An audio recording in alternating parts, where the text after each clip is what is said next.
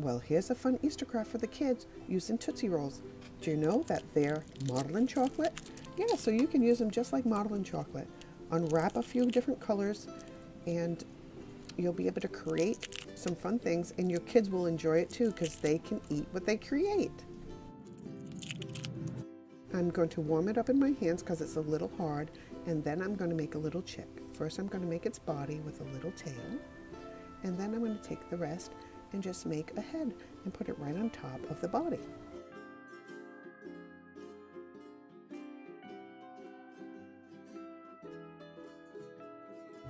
There, now I'll add a beak. I had pink, but if there was an orange one, I would have totally used orange.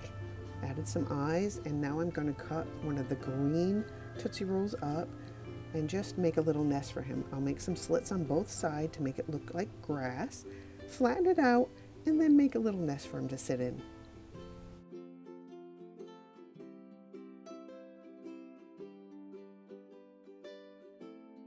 Next, I'm going to make a bunny using the pink.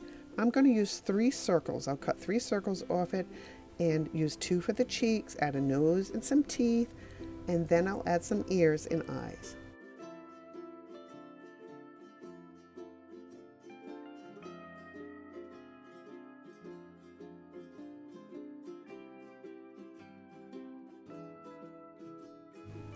The longer you handle the Tootsie Roll, the warmer it becomes, so it softens and becomes a little sticky. So just be aware of that.